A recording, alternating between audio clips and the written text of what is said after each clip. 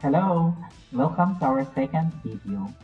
So this video is all about the basic terms in graph theory. Let's start with the basic term graph. What is a graph? A graph is a collection of points called vertices or nodes and connecting segments called edges. Sometimes the edges are given orientation and are represented by arrows or are given values called weights. The position of the vertices, the length of the edges, and the shape of the edges do not matter in a graph. What we look at is the number of vertices and which of them are joined together by edges. Let's have an example. This is an example of a graph. We have 6 vertices, namely vertex A, vertex B, C, D, E, and F. And we have 8 edges. So to name the edges, we have A, B, AD.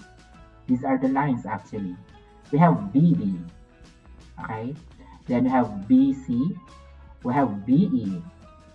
CD, another CD. That's another different line. And we have DE. There's also what we call equivalent graphs. These 3 graphs that you can see here are actually equivalent. Why they are equivalent? Because they have the same number of vertices and the same number of edges. And how these vertices are connected are the same. As you can see here, A is connected to B. You can see here also the second graph that A is also connected to B and A is connected to B. And you have noticed also in the first graph that vertex B is connected to all other graphs, as we can see here and here. Okay, so it's actually the connection that matters, okay, or how they are related to each other. So this is what we call equivalent graphs. Another term is a loop. A loop is an edge connecting a vertex to itself. In this graph, there's the loop in vertex B. If you want to have other loop, we can actually draw. We can have a loop here for vertex A. You can also have a loop here for vertex E if you want, okay? Or any other vertices or vertex.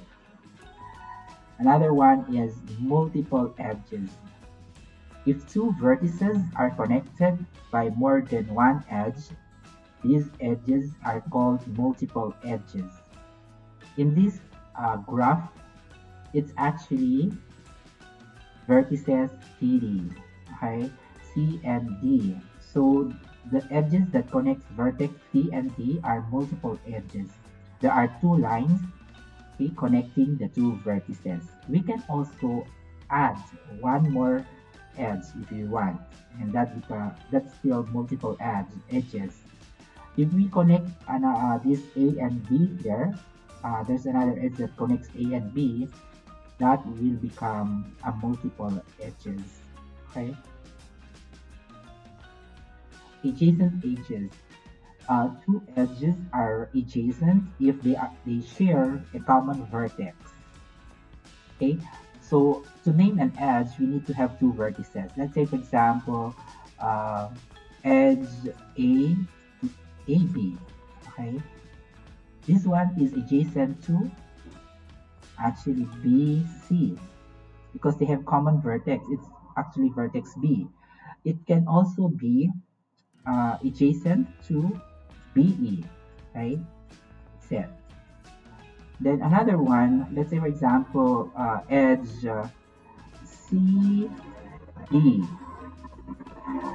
Edge CD is adjacent to CD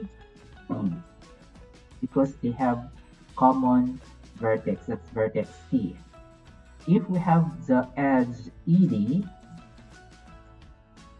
we have it here, that is adjacent to ED. Is there any other edge adjacent to ED?